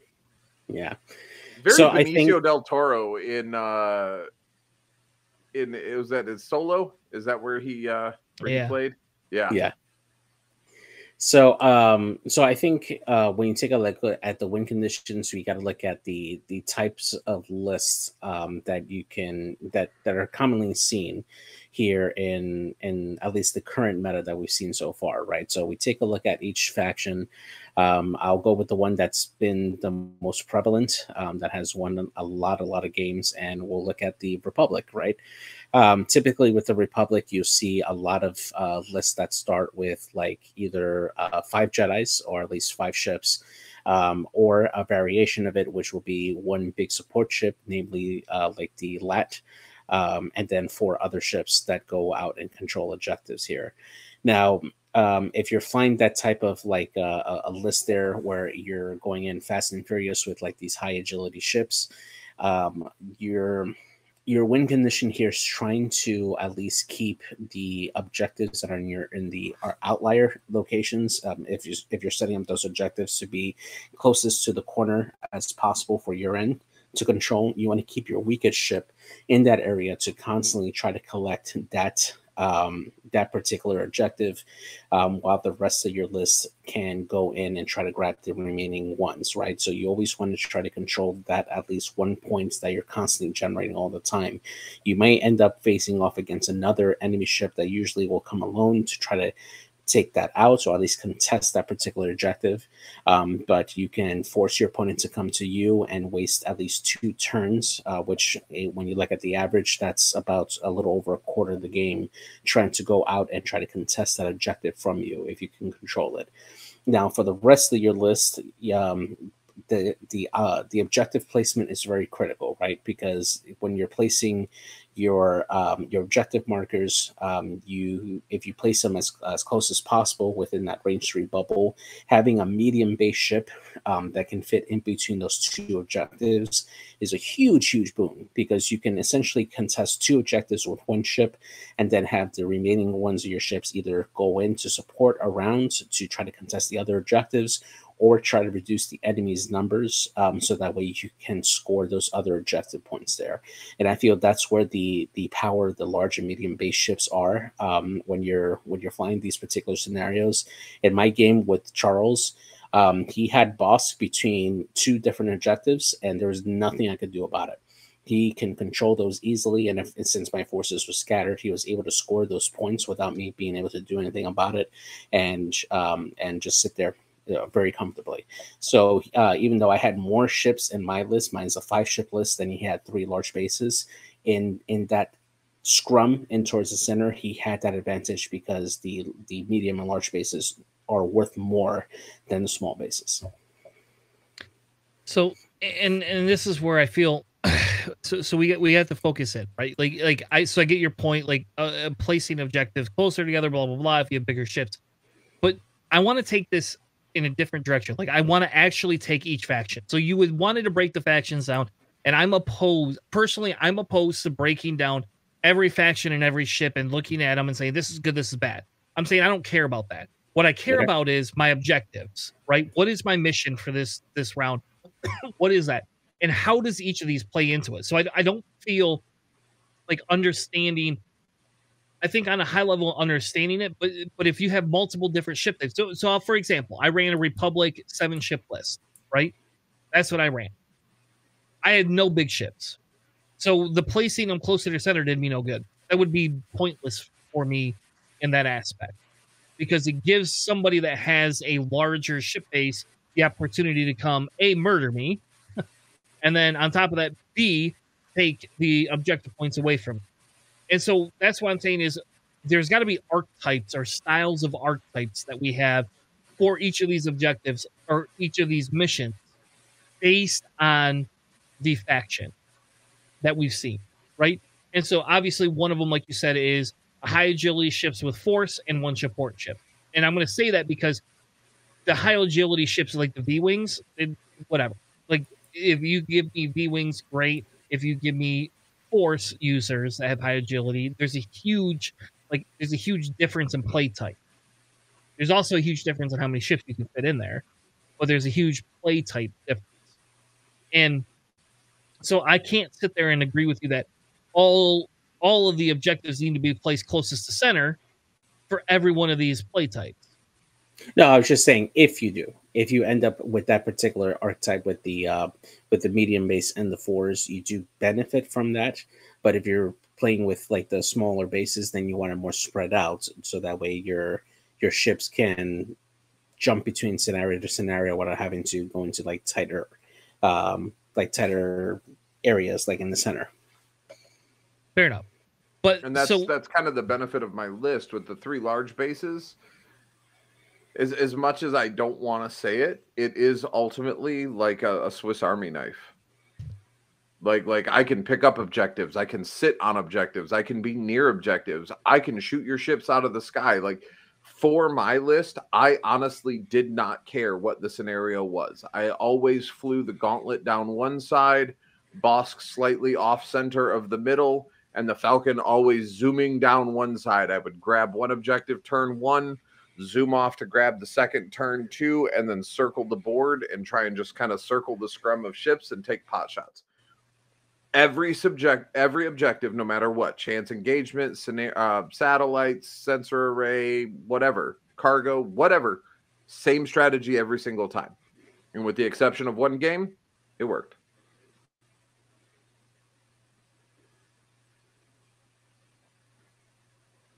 All right. So let's go back to Republic. Okay. or stick with Scum. I don't care which we stick with, but the overall win. So what's the overall win condition for assault at the satellite, right? Is it killing ships, right? Or is it having your ships by the objectives? Which one is more beneficial on a level of all of them together? So taking a look at Republic, right? We'll stick with Republic. Republic has the majority of ships that have high agility, right? You take a look at your V-Wings, you take a look at your Delta 7s. These are ships that have the mods, particularly the Delta 7s that have the force to use for mods, and then they can either they can boost into position using the force or their actions, and then still have a regular token to maintain control there.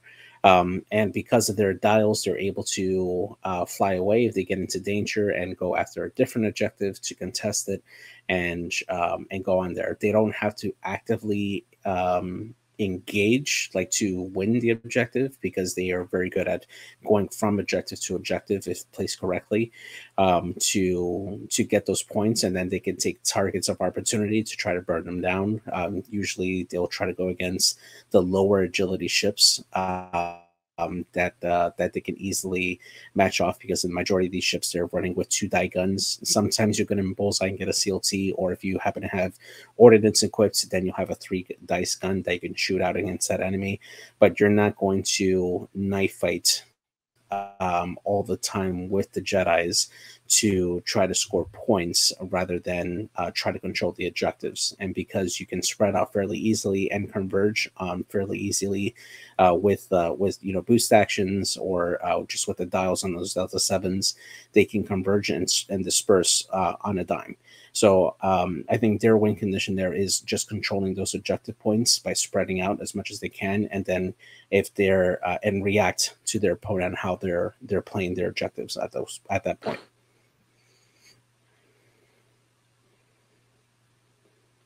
Yeah, and I think the other thing that you would say, right, is when we talk about objective placement, right, is you want to spread them out. You want to force your opponent to be broken apart so that way when you get your opportunity shot, which is a great term, we should be using that as terminology. Like, that's a great terminology.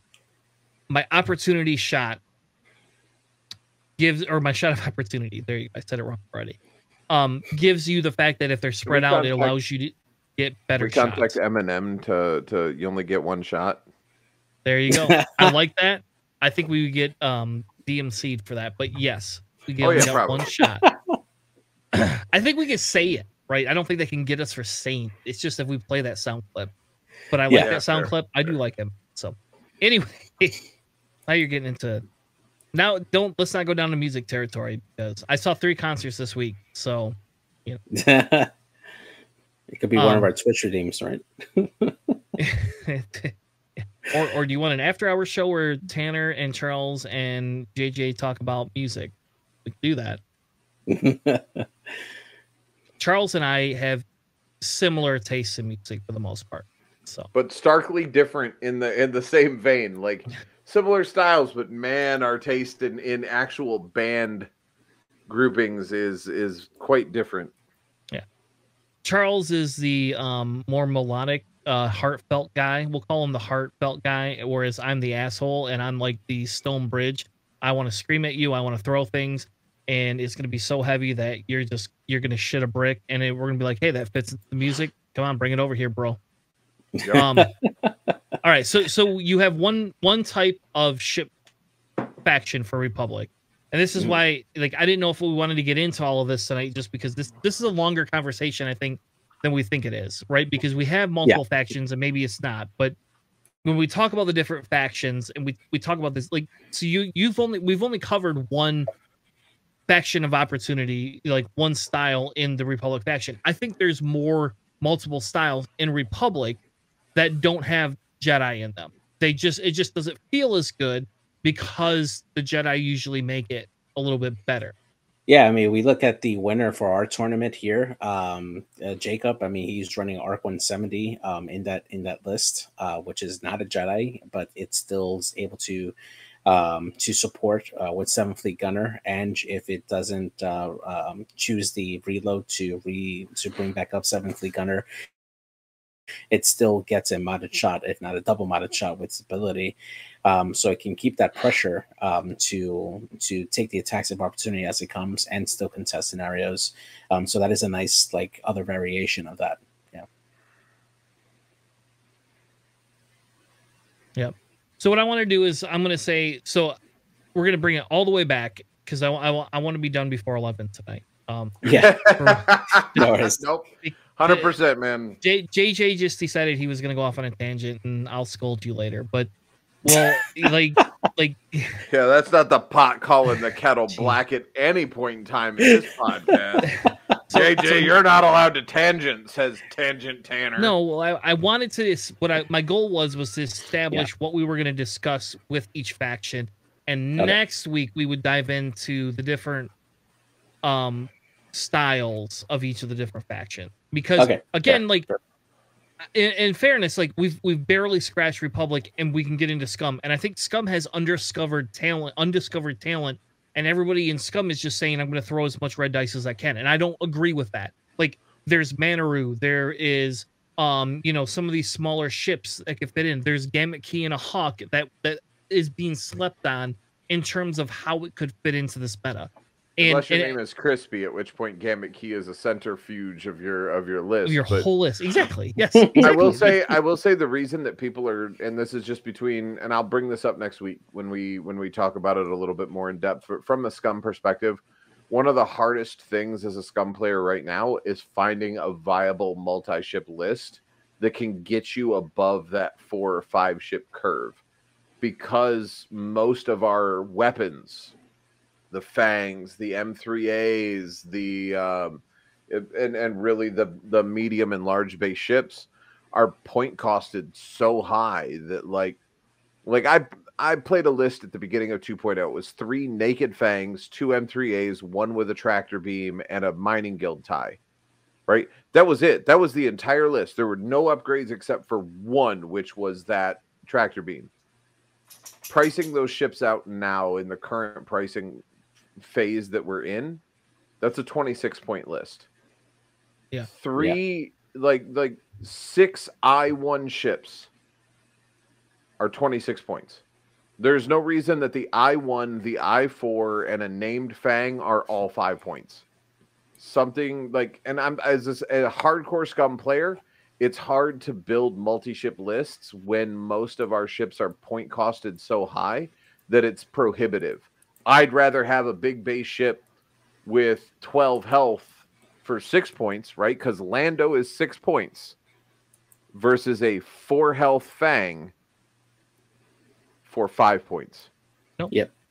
And I think there's you're no reason. I think you're right, and I think honestly I think we've all agreed that scum is overpriced right now. Like we really like. And not when all we do of it, not all of it. Let's not jump off the deep end. Some of them, boba and those sort of things are priced okay. No, M3As are still wrong. Yeah, I agree. I think boba's overpriced personally. But I mean, there are some ships that are priced accurately, and I have no problem with them. But we have, when every other faction, and I don't think JJ, you can call me on this one if I'm wrong. But when every other faction has a 5, 6, or plus available list build for them, and you can't, I don't know of a viable scum build with more than 5 ships. Yeah. No, I would agree with you actually. If I can't match, there needs to be at least 1 availability for every single archetype for each faction, even if it's only 1. Even if I want to run a 6, 7, or 8 ship swarm, I have to run mining guild ties. Right? I think that should be our community challenge, guys. Yeah, if you guys join us on our Discord, post your scum list, and we'll have to do part of an episode where we'll like actually go through them and rank them and see if we find any really good scum lists that are potentially good. Might be like slept on. Maybe and I could be overlooking everything. Yeah. You know what I mean? I'm not a perfect player, but as far as I know, with the exception of the mining guild tie, which are useless, there is no opportunity to get more than 6 ships. I know. Yeah. I'll take you out in a minute. We're almost done. Yeah, and so I think that's and that's where I want to go. So the idea is so when we come back next week, so I commit to this. There you go. And JJ, this is easy planning for you. We're gonna commit to, except for you got to get Crispy on stream. That's what you do. You got to you owe me that on Wednesday or next Sunday. I don't care if it's before the stream. I want it. Anyway, so we're gonna talk about win conditions, objective placements, the different styles of list. If there's any pivotal points for win conditions. And then if we have time, we could talk about examples of opening engagement and round 1 tactics, right? I think those are the heavy hitters for understanding each of the different scenarios. And again, I apologize. I should have stopped you earlier just because I wanted to make sure that we talk about Assault the Satellite Array. Those are what we're covering. We're covering that piece. And I want to hit every faction. So if it takes the whole show to go through that one objective, I'm okay with that for every faction. I think that's viable. And so we'll just break it up. So Charles owns Scum. That's his ownership.